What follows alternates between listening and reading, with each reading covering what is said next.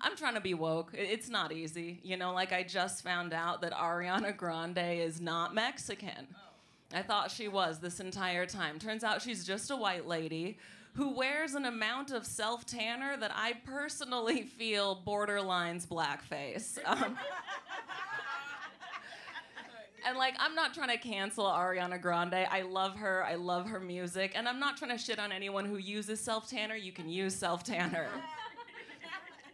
You cannot use wood finish. Like, girl, what shade is that? Pine? You need to relax. It's too much.